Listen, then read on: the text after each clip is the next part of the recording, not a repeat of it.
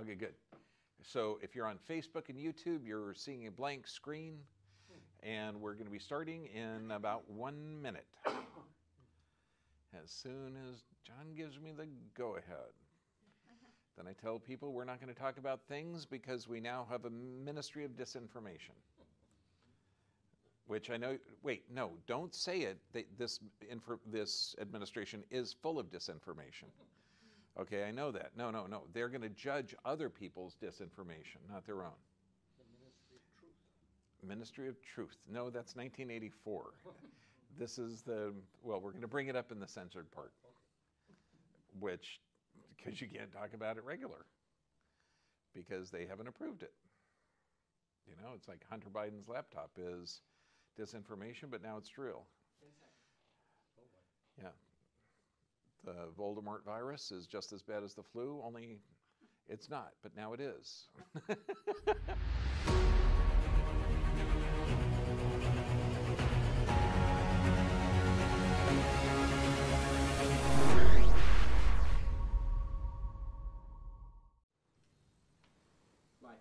Live? Welcome to True Health Tuesday, and the truth will set you free.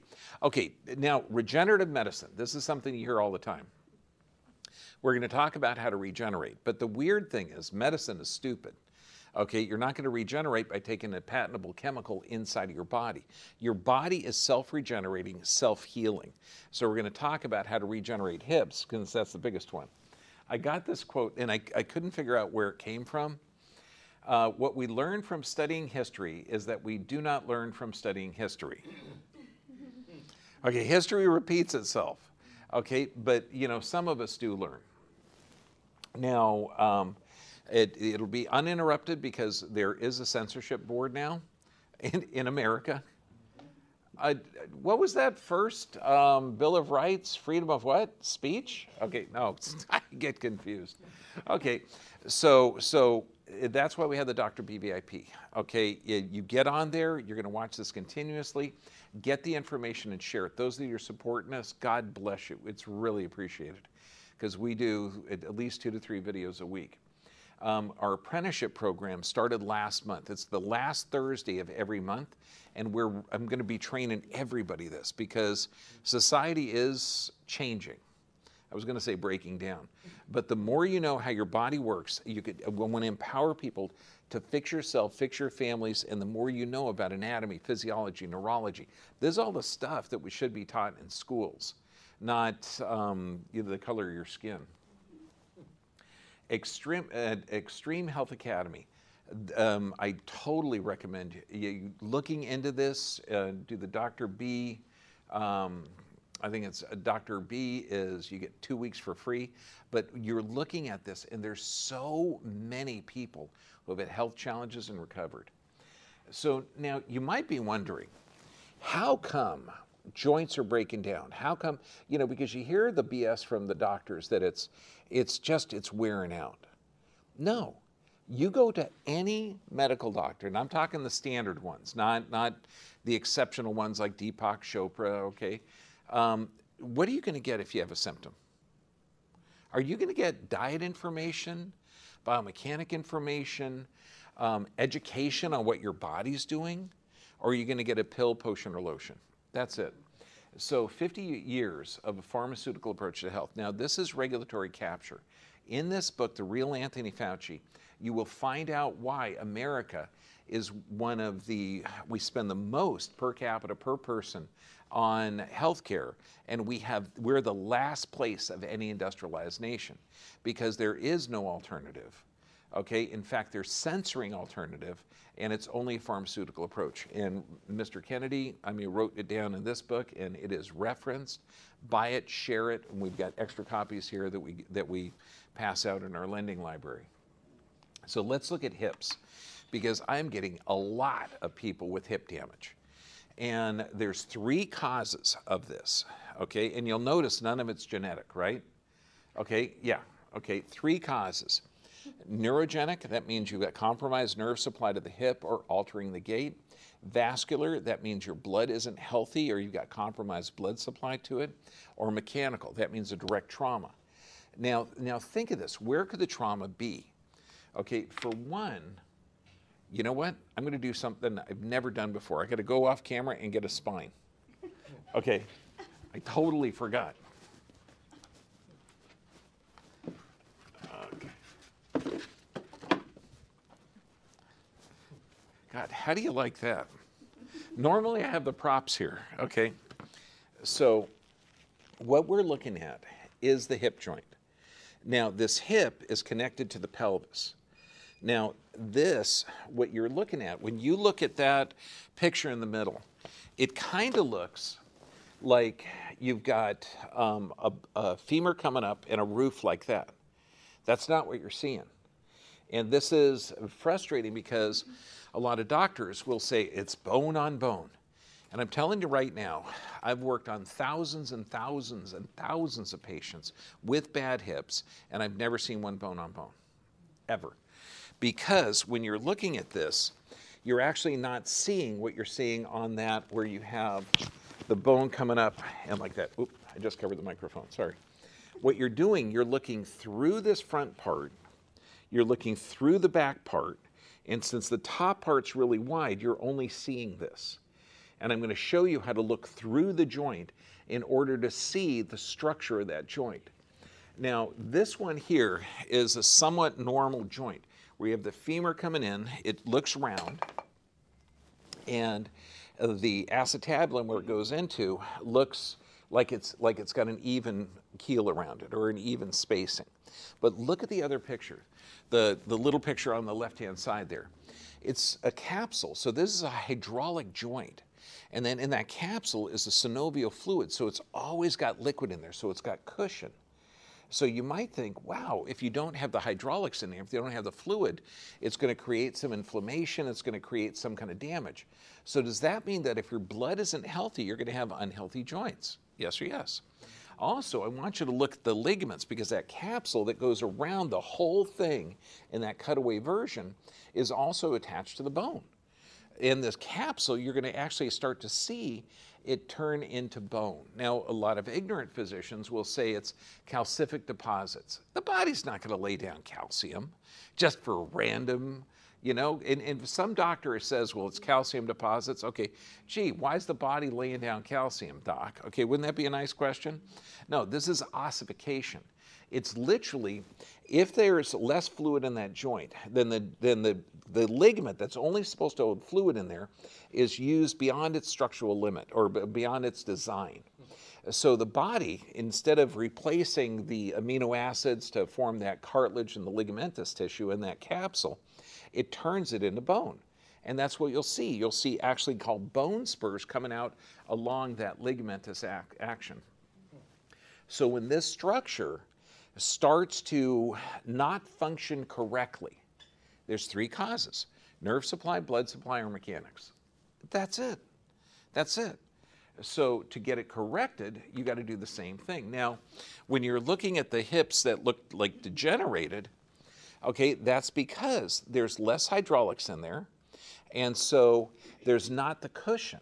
So the bone can distort, the cartilage can distort, and the capsule can distort. So everything in there. So it's really from either trauma or compromised blood supply, nerve supply, or mechanics. Now, joints do not wear out. Joints do not wear out. Joints do not wear out. Did I just say that? Okay, good. I just want to make sure, because this is crazy. Okay, I mean, I've got patients, and I'm talking professional athletes. One of our patients, 5 Super Bowl rings. He's in his 60s, jogs every day, friggin' phenomenal shape. But he was a running back. So you're talking multiple hits. His joints are perfect. Okay, perfect. Joints do not wear out. But what happens is, if you're using them and you have compromised blood supply, nerve supply, or altered mechanics, then they have to adapt to that stressed environment. So these are adaptations, not degeneration.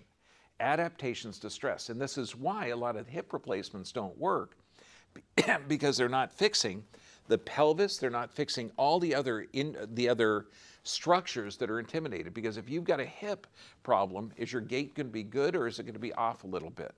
So is this going to maybe screw up the knees? Is it going to screw up the feet? Is it going to screw up everything else? So you've got to look at the entire body. If you've got a hip problem, hip damage, it's not just the hip. It never is. Although I did tell that to one doc I was talking to. We're setting up a teaching thing in Thailand last night, and I said, just take hips, for instance, because he is asking, how we're going to present this material, because it's really different for medical doctors to understand. And we got to do it in a different language. And I said, look, doc, you're never going to have some patient laying comfortably in bed and his girlfriend comes up with a baseball bat and just beats him in the hip. And he tells me a story about a buddy of his. And I'm going, okay, that's a story. So you got to look at this. But now look at the supposed degenerated hips. You had to have altered mechanics. They do not wear out if you have the appropriate nerve supply and blood supply. And this right here is criminal. You're looking at the left hip over there on the right-hand side of the film. You've got a perfectly formed head of that femur. You have a little less space. So what does that mean? That means that you have compromised fluid production in there. So that means either stress for the blood being thick, because under stress the blood increases its viscosity, or you have altered mechanics or something. Now I want you to look at the lumbar spine where it says before. See how the spine goes up and then bends off to the side?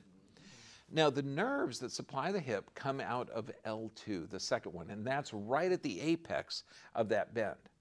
So we know there's compromised nerve supply. Does that mean the entire structure could be off? Yeah. And you're looking at the glutes, because like if I stand on one leg, that means the opposite side. So if you're standing on just your left leg, that means that right glute has got to be tight as all heck, because otherwise you'd fall over. So the main hip stabilizer for the opposite side, okay, is the gluteus medius. So if you have a hip problem, guess what? Your whole body weight is going to shift away from that, okay? And that's going to change the mechanics. It's going to tighten up the muscles around it, so that'll limit motion. And that fluid flows in there through motion. And this is why. And this is every joint. Think of every joint in your body. When you're not moving it, okay, you're sitting at a desk or sitting in a plane, because I was sitting in a plane flying to North Dakota this past week.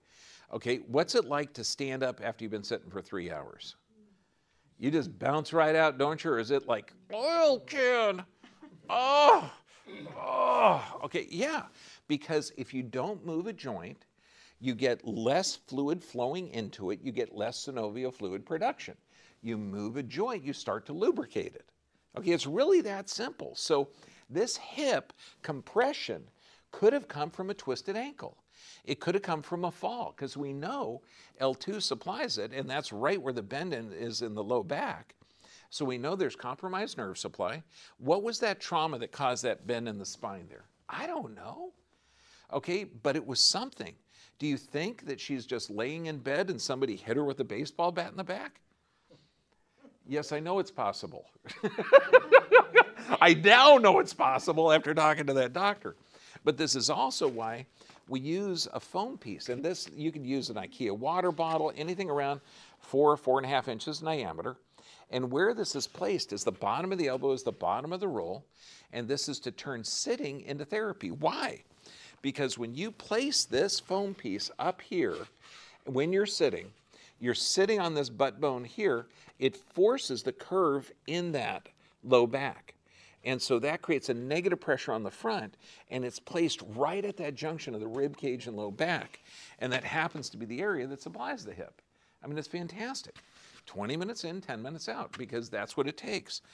So I'm running a rough overview just to show you some of this stuff. But now let's look at the crazy world. And no, I'm not talking CNN. Okay, hip replacements. So we're looking at a 224% increase in 10 years. Now, this was 12 years ago. And let me tell you, it's gone up. But I could not find statistics anything newer than 2015. I mean, it's crazy. I think everybody's gone COVID nuts. Now this, so what's going on? So you're looking in 10 years, a 200% increase. And I'm going to show you some stats in a minute, 350% increase in hip replacements. Are hips just wearing out faster? Okay, so the Health Daily News looked into it, or actually U.S. National Center for Health Statistics. The main hypothesis is that osteoarthritis is becoming more common, but the statistics in the study don't reveal why the procedures are taking place. Osteoarthritis, arth means joint, itis means inflammation. Osteoarthritis is from a trauma. What are the three things that cause hip damage? Altered nerve supply, blood supply, or actual trauma, mechanical trauma. That's what osteoarthritis is. So if you have a trauma, you've just got something knocked out of place, guess how a chiropractor fix it? You put it back in place. I know. Wow, I never thought of that. That seems so simple, and it is. It really is. Most hip replacements are in middle-aged patients due to degenerative arthritis caused by wear and tear. That is a friggin' lie. When you say osteoarthritis, that is not wear and tear. That is from a trauma. And then the idiots go in and say it's from wear and tear. Do you want to know why it's from wear and tear? I'm going to tell you in a second. So 2004, 37% increase in hip replacements. Knee replacements, 53% increase. So now that's in 2004. Go forward 11 years. 265% increase in hip replacements, 324% in knee replacements. So why? Why are human joints wearing out? Since we know it's trauma, that's what osteoarthritis is. It's a trauma. It's called degenerative joint disease. It's also called degenerative disc disease. And they know it's from a trauma, and that's it. Hip failures. Now, these things don't last near as long as joints. Okay, your joints last 120 years. They're always replacing themselves. Okay, these things last 10 to 15 years, tops, and then they have a foreign object in there, so it creates inflammation, so it damages your entire health. Total revision. Revision is kind of like saying if a vaccine totally fails, you don't want to say vaccine failure. What do you say? You say breakthrough. Yeah, baby, that's politics, okay? So you don't say failed hip surgery, you say revision. Okay, don't you love that? It's just so politics. But morbidity increases 2 to 3-fold higher risk of dying during complications of removing the old hip or the old new hip and putting in the new hip, okay?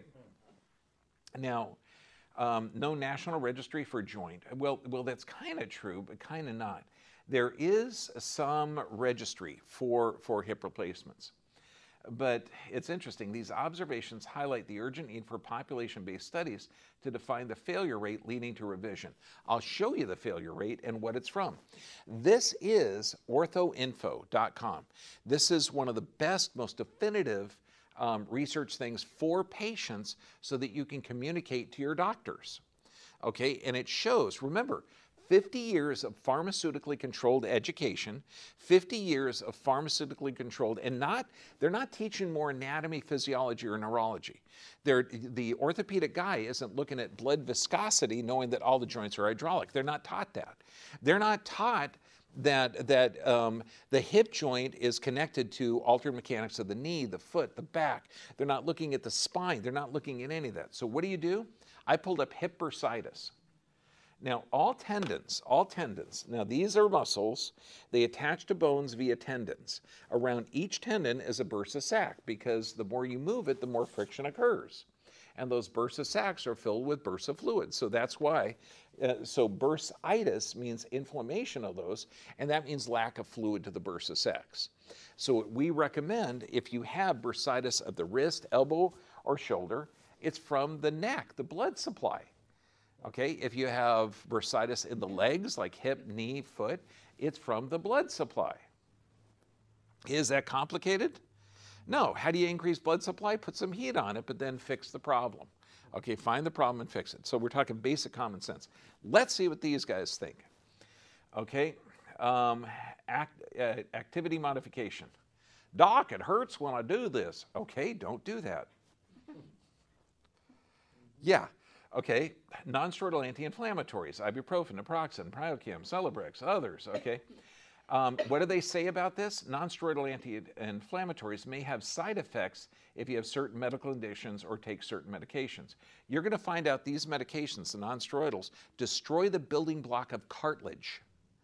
Okay? Inflammation is how the body heals. This stops that healing process of the body. This is one of the reasons it destroys the cartilage.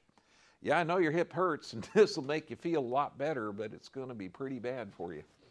Okay, assistive devices, of course, a cane or crutch. Physical therapy, okay, rolling massage, stretch the muscles, heat, ultrasound. Now, you could see altered mechanics. I've got a physical therapist that works with. She is brilliant in Mexico, brilliant. I love the heck out of her.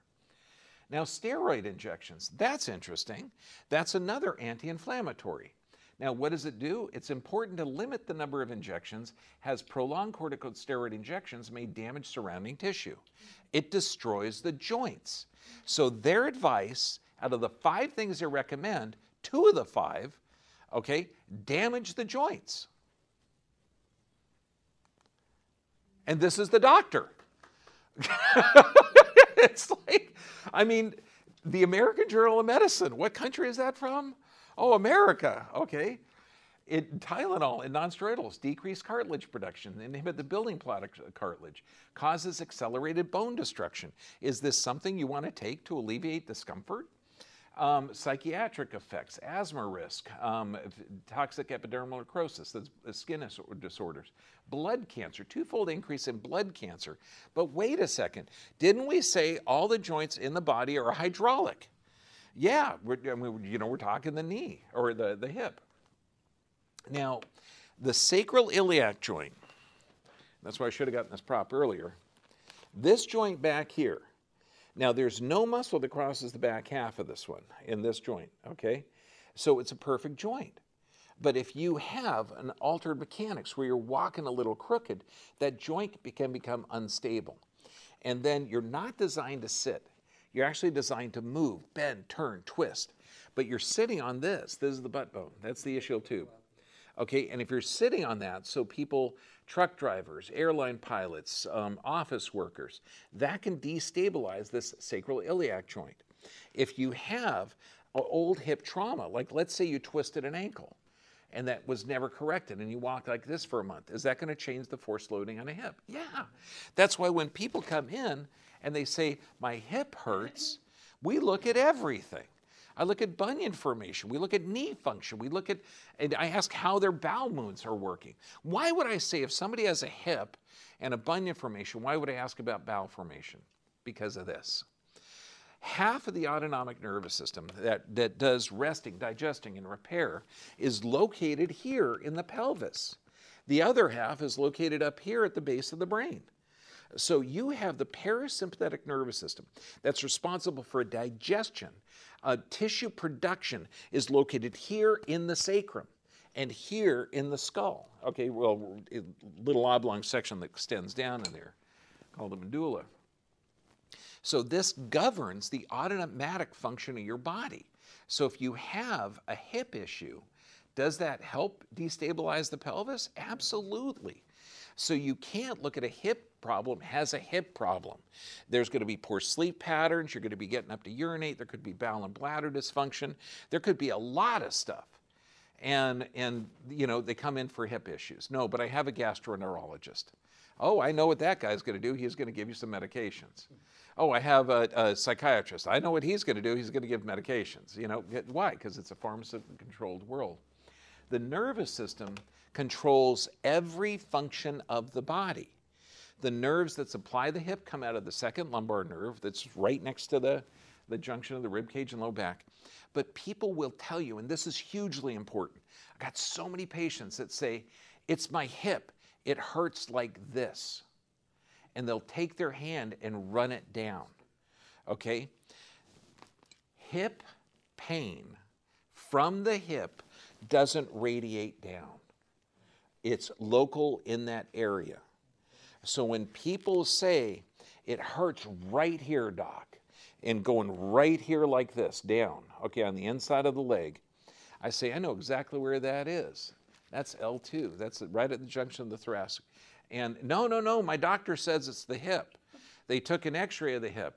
They said it's the hip, but it hurts like this. Okay, it can't be that. Hip joint pain does not radiate from the hip. Joints of the nerves, and that's why you see those lines coming off, those are called dermatomal, where an area of skin is supplied by a specific nerve root. So that's a problem with the spine. Hip pain will only be in the hip. Okay, so make sure you look at the location of it, as I guarantee you, your medical doctor isn't. Now, piriformis syndrome, this is one of the muscles that crosses the front part of it.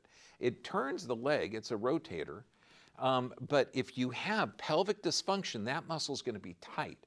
So if you have piriformis syndrome, understand it's an unstable pelvis.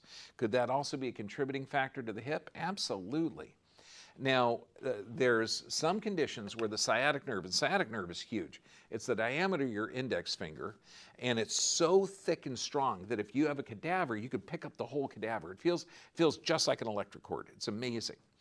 Now, there's some times where that sciatic nerve can grow through the piriformis, so there could be some fibers there. But you're not going to be, and this is what I've seen so many times, professional athletes that had an MRI that show that. So these guys are high-level, college-level, professional athletes, and they said, yeah, the reason I have the sciatic nerve is because it goes through the piriformis. And I said, no, that's something that happened your entire life, but it hasn't bugged you until, last year. Okay, you know what I mean? So it's not going to all of a sudden grow through that, or the piriformis is going to grow around it. So piriformis syndrome, if anyone says syndrome, know that they probably don't know really what the heck they're talking about. The pelvic floor muscles, this is huge. Now this has got a hard metal thing coming out through it, but it's like a trampoline. Now when you're standing, walking, or sitting, all your organs are pushing down in there. It's called mesentery. Now that's creating a floor. Now if you're sitting on the ischial tubes here, that muscle can expand out and weaken. And this is also why pelvic dysfunction alters bowel and bladder control. I mean, you also have the sacral plexus here, a bunch of nerves that are here that control the pelvic floor. In fact, the mnemonic is S2, S3, S4 keeps the ding-dong off the floor. Look, the dirtier the mnemonic, the better people remember it, okay? I'm just saying that that's the pelvic floor. So if there is a pelvic dysfunction from a hip problem, that pelvic floor can also be an issue. So look at bowel and bladder control. Like when I see, these commercials that say, well, I used to leak a lot, but now I have these Depends. It's like, God, look at the problem. You're not supposed to do it. And there's a joke that I can't say right now, but it involves that, and it involves a leader of a country. Boxers or briefs, which you prefer? Well, it depends. Okay, so with the floor of that pelvis has to be tightened up, and this is where the Kegel exercises work. But if you have a pelvic problem, how do you know? Well, look at the variety of symptoms you can have with that pelvis. And when we're talking hip dysfunction, you've got to look at the pelvis. Sciatic nerve, pain when sitting, bladder control, sexual dysfunction, leg pain, walking pain, foot pain, knee pain. And what are some of the problems? Long-term low back pain. Okay, prolonged sitting, pregnancy. Medications can weaken that. We just showed you that Advil, Tylenol, Motrin, non-steroidal anti-inflammatory, steroids, okay, that'll screw it up. Lack of movement, because you need movement in order to keep healthy joints. Now, Kegel exercises, if you're getting, because when we're looking at the hip, there's always going to be secondary discs in the lumbar that you got to address. You've got to stabilize the hip. That's why we use those trochanter supports. But the Kegel exercises, now it's cruel to tell someone to do a Kegel exercise if they have compromised nerve supply from the low back or pelvic area. So we don't give the Kegel exercises for at least the first week. But what you do is, when you're urinating, okay, and how many guys in here have written their name in the sand? Okay, or snow, or anything, okay, I mean, this is how I taught my kids how to pee outside, okay? Hold it, buddy, then we could go out, okay. The muscles that you use to stop that urine flow okay, is the Kegel exercise. So I'm going to do it right here, right in front of you. We're going to hold it for 5 seconds. Ready? 1, 2, 3, 4. Hold it. 1, 2, 3, 4, 5. And then relax. Okay? Hold it. 1, 2, 3, 4, 5. Then relax. And you do that 10 times, at least 5 sets a day, and you're going to start to strengthen that. But it actually helps the pelvic floor. But you have to have a good nerve supply to it. So better urine control, can control premature ejaculation, sensation, stimulate blood flow. I mean, it's fantastic. The pelvis, trochanter supports, and this is the biggest complaint that I get when chiropractors, talk to me. Well, I got a patient that drives far, and I said, I got patients that fly far. Okay, I'll adjust them, and by the time they get home, they still hurt. Okay, yeah, because you're not fixing the problem.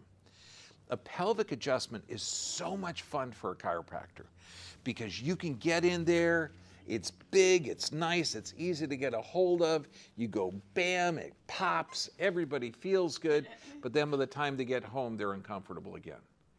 That's because there's no muscle that crosses the back half of this joint. And this is one of the primary things that I teach other chiropractors. Stabilize the pelvis, find out what the problem is. Okay, you may have to change the gait, you may have to change the feet, you may have to do anything, but get a trochanter support on that. While you're addressing the disc injuries, and the only way you can identify a disc is through a standing weight-bearing stress x-ray. When you bend off to the side, it should be curved. You should have narrow discs on the concavity, wide disc on the convexity. Bend the other way. If you see something bending the opposite direction, that's going to be a disc dysfunction. All the chiropractors that, do pre and post x-rays, they're going to be able to identify it. But also, you can sit backwards like a cowboy or a cowgirl, okay? And this means you take the chair around, sit down backwards. Just think of every Western, when the badass cowboy comes up, turns the chair around, and then sits down backwards, because that will use the legs to approximate the pelvis. So all of these things are to stabilize the pelvis. But you've got to use something to turn sitting into therapy to get it to work correctly. Psoas muscles. Now this goes on the front of the vertebrae down, and it's one of the hip flexors. So if you've been diagnosed with a hip flexor problem, guess what? It's not the muscle. Okay? It's not. It could be tight. It's going to be tight for a reason. Okay, it could be altered gait. It could be sitting too long where that muscle is shortened. If you're sitting too long and both of them are tight, you're going to have to get exercises to move it, not just to stretch that, because there's going to be a lot of other problems there. But here we go, and this is kind of interesting. See that red arrow there? What you're looking at is the femur is not round. The femur is actually distorted to match that socket. And this is what I see probably 30-35% of the time in everybody, whether they have hip problems or not. The hips, I mean, if you're Carl Lewis or some, super athlete, you're going to have perfectly formed hips because you're doing things that are amazing. If you're Baryshnikov, oh my gosh, you can do incredible stuff. But a lot of people will have distortions. And what you'll see, and it's kind of hard to see from way back there, you're going to see that there's a little lip coming off of this, coming out, going like that. That's the body laying down extra bone to put more stability in that. And one of the training things that we have for our doctors, I show them how to look at an x-ray. So that growth there takes 3 to 5 years to see a small bone change on x-ray. You're looking at 3/8 to 1/2 inch there. That's 20 years. So if you see a hip that's distorted with 20 years of bone growth, and she comes in and says, yeah, it's been hurting for a year. Okay? Okay, think of it. 20 years of bone growth, it's been hurting for a year. Now a doctor will look at this and say, well, yeah, it's all distorted. No, that distortion was to adapt to a socket that wasn't formed correctly. So this is the body working. So you've got to change that mindset. The doctor just is expecting to see normal, And if he doesn't see normal, he's going to cut that sucker out and put a new one in that has a lot of complications. Or if he's going to suggest a toxic chemical or shots that destroy the joint, find another doctor. Okay, it's going to be pretty simple. But again, you can see the before and after. Look at the after. She still has, you know, an alteration right at the junction of the rib cage. You're always going to see that kind of nerve supply, blood supply, biomechanic problem. Another patient here, and you can see it looks like there's no space. But remember, you're not looking at a bone coming in. You're looking through this back part, you're looking through this front part, and you're only seeing the top part because it's super thick, okay? So now, if you have an altered mechanic in there, in a desiccated up or dried up joint, that bone, that hip, that femur is going to be slamming into these. And if you irritate bone, bone gets thicker. Okay, it gets stronger. If you break a bone, the bone surrounds it becomes stronger. So there is a joint there. How do you know? Because when somebody says bone on bone, they're not able to stand, walk, it's fused. And this person can walk, a little bit of discomfort, but they can bend it, no discomfort at all, and sit down. So I said, dear, it's not bone on bone, tell you that much. Okay? Now, this is some of the things that you have to do to correct it. You've got to correct the physical, chemical, emotional stress, but you have a pump on the back of the leg. You've got to stretch that calf. If you have altered mechanics, okay, like high-heeled shoes, that's going to throw the pelvis off. But there's no way I'm going to tell people that are like being taller, okay, I love you, dear, to not wear high heels, okay? But, you know, they're not going to wear it 24/7. My mom, we actually had to buy her high-heeled tennis shoes because she was a 40s glamour girl. But you've got to, you know, alter the mechanics of the foot. So make sure that the foot, you're walking barefoot in the grass. You're doing the calf stretch. And you don't want to stand on a staircase because that's tightening up the muscle. You want a passive stretch. That's why we pass out these little 4x4 blocks. This one is one of the best exercises ever. But you have to have a trochanter support on. You've got to stabilize the pelvis. You stand on a little block, 10-pound weight. This is my wife. She's only, oh wait, I almost said 4'11" because she's 4'11", but she wants to think she's 5 foot. So I should say she's 5 foot. So when you're swinging this, you're seeing there's not a lot of movement there. So the heel, when the foot comes forward, is level with the toe is level with the heel. But what happens with a lot of people with hip damage is they learn to compensate for the motion. So I'll have husbands sit down there and hold the pelvis, because you know those like birds that sit on desks that go like this? That's what people end up look like they're doing. They move the leg back and they move like, yeah, I'm moving my hip, perfect. No, you're not. No, you're not. Okay, so stabilize the pelvis and isolate it so it will pull open. And think what this does. Opens up that joint, creating a negative pressure, allowing fluid to flow into that joint, okay?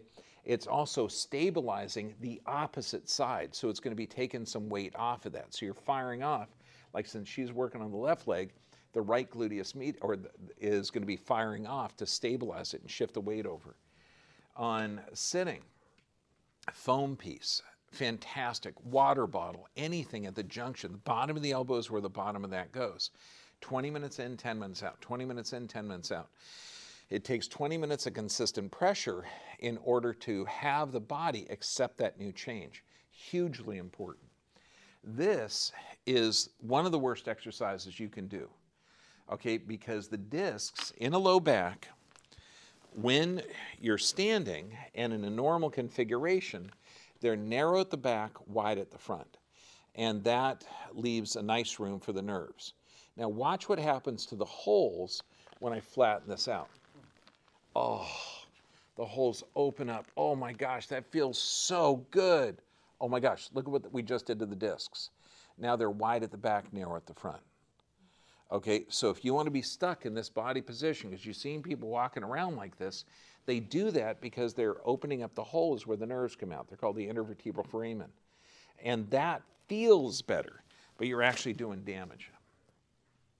Now, the Cobra exercise, and this, you create a negative pressure on the front, but it's going to be modified. In a Cobra, you go all the way back and arch up. Okay, this one, you use the strength of your arms to create a negative pressure on the front part. You're getting the curve back, but where your belt is, act like that's bolted down on the ground. Okay, so you're only isolating the lumbar. You're just doing gentle, gentle presses. Now, this one's got to be done under the direction of a chiropractor. Because if your disc is on the back half of that opening where the nerve is, you're going to have the first one's going to hurt. The second time you're going to do it, it's going to hurt worse. The third's going to do it worse. Stop. Okay? If it hurts, it's not good. Okay? The chiropractor can separate the joints, put that disc back in place so you'll be able to do it, and then you have an effective exercise. More exercises. The ball exercises are fantastic. Moving that hip and pelvis are going to be amazing, because this helps correct the biomechanics that you've had for walking with a messed up hip. And this gal here, she is so cool, okay? Belly dancer, okay? And she is just amazing, dynamic. And you can see before and after, and we actually have, I put a red line there to try and show you what the back half of the joint looks like, how her joints, and you know, it had to do with the trauma. You can see the lumbar before had that where it comes up and goes off to the side. Okay, that means she's had compromised nerve supply to it. But she is doing splits, she's doing stuff that anyone can do.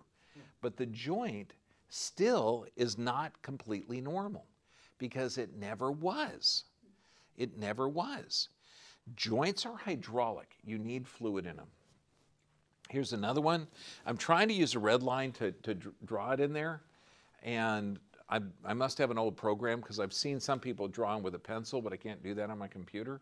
But that's kind of what the back half of the joint looks like. And you can see the entire hip is completely distorted. But this person also had knee issues, and the knee issues were also affecting how she's walking. But again, she's going to have 100% recovery. You know, it's cool, because the joints still move. We found compromised nerve supply, compromised blood supply, and this is the key. If you have a damaged joint, and that damaged joint is from trauma, and you have compromised blood supply, nerve supply, or biomechanics, are you going to need a hip replacement? Maybe, maybe. I've seen 5 people in 25 years that needed a hip replacement.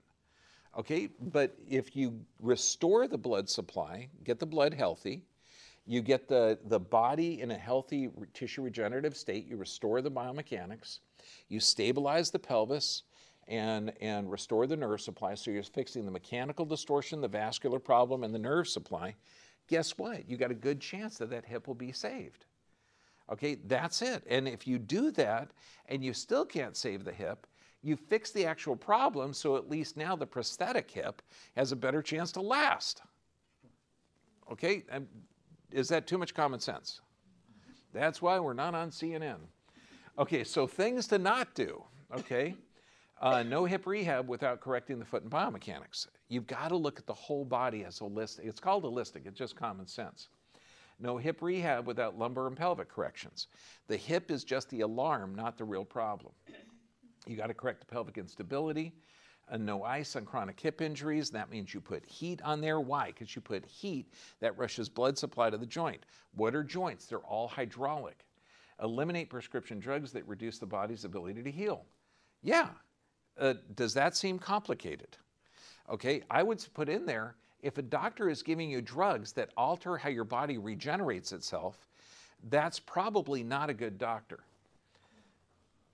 No, don't say duh. Okay, and this is what you got to do. This is what we do. You got to get a full set of x-rays, and I'm talking neck, thoracic, lumbar, pelvic areas, if someone comes in with a hip, because this is going to affect the entire body. Once the pelvis and lumbar are restored, then you get started on hip exercises. And then the reason is because you don't want to start exercising something if you got compromised blood supply, nerve supply, and then you say, okay, go work it out. That's not going to work real well.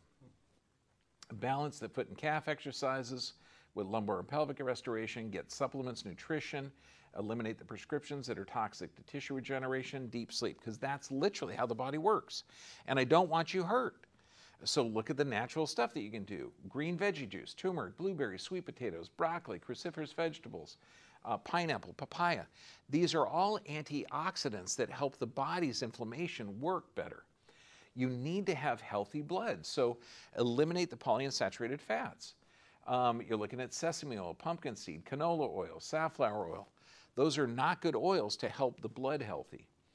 Vegetable oils constrict blood vessels, increase the stickiness of platelets. It means that the blood's not healthy because these are all hydraulic joints. Optimize the gut flora. Juicing, blending, fermented foods. And this is just, again, you're fixing the hip. It's actually a tissue production problem. It's not just a hip issue. So when we put this up, proper nerve supply, regular exercise, proper nutrition, sufficient rest, it makes sense, doesn't it? And that's what you got to do. You know, look at the body. Giving you symptoms has a reason. Joints do not wear out, but they do have altered mechanics. So now we're going to get into some censored stuff. Okay, so if you're on YouTube and Facebook, God bless you. And I'll see you next week for, I think we're going to do brain stuff next week. Like how to generate neurons in the brain. But now we're going to go into the area where the disinformation board would probably, you know, send us directly over. We'd be the first one at the FEMA camp. So God bless you, and I'll see you later. But those on the Dr. B VIP